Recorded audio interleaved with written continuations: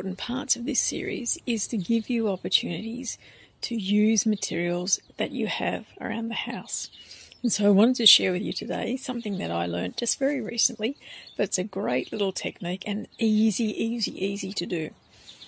So you can see here, this is the extent of my expansive garden at the present time. It's winter, and so we've just got some kale and some continental parsley and remnants of a tomato growing. But at the back here, just an old shelf out of a fridge, I believe, and it's got what looks very interesting items on it. These are actually banana skins. So, for those of you who eat bananas, what you do is simply peel it into 5 pieces. That one's probably a better example.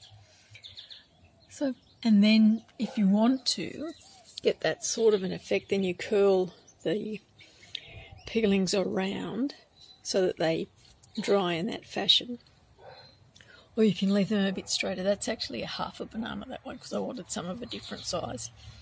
We have bananas every couple of days, so that just means that we've got a good supply of that for me to use however I want. So what we're going to do is a design with these today. I've actually got, walk with me this way. I've actually got quite a few. That I have dried over the last week or so. As you can see, they're all different shapes and sizes. And whilst you could use them like that in a design, as a wall hanging or as part of a design in some way, or they still look a bit like they're a banana skin to me, I guess, because I know that's where they came from. But introducing a little bit of colour will be interesting as well. So, rather than say, oh, you have to go out and buy paint now, I thought, what have I got that others might have at home that I can use to give them a little bit of colour, a little bit of highlighting, or seal them, all those sorts of things. And I thought, not a great one for wearing makeup. So I generally collect stuff and it just sits around for years and years, literally years, before it ever gets used. I have quite a interesting range of nail polishes, so I thought there's some clear there.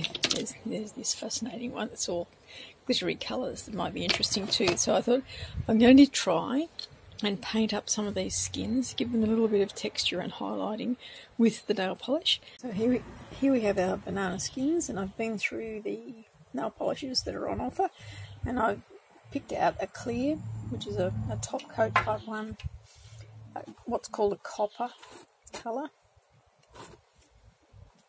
which will go nicely with that, and then a goldy colour as well.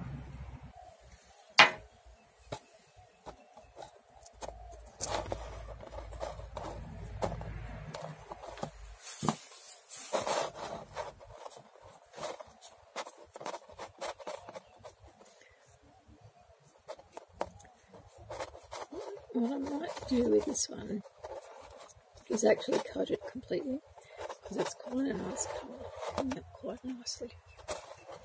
There's the gold, and I think it'll dry nice and quickly. And the beauty of the nail polish, I think, is that it's not going to be too thick a coat.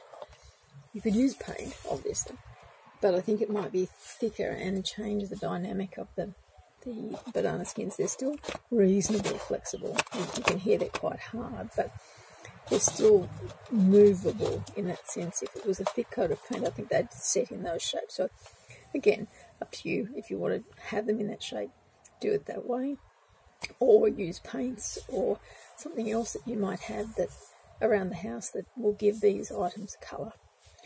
I'll be back when they're all painted. So there we have 2 of the banana skins. I've painted one in the gold nail polish and one with the coppery colour.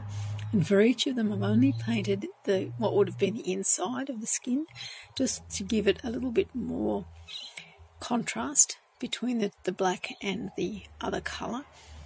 And I will let them dry, and then we'll start to use them in a design. So here you can see the use of the banana skins in a design, both painted types at the top and at the central area.